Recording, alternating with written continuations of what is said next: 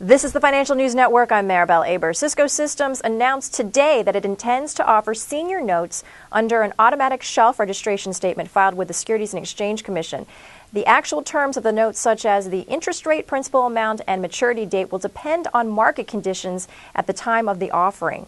The company's stated usage of the funds is for general corporate purposes. BofA Merrill Lynch, Goldman Sachs, JP Morgan, Citigroup, Morgan Stanley, and Wells Fargo Securities are all acting as joint book running managers. For more news updates, stay tuned. You're watching the Financial News Network. I'm Maribel Aber.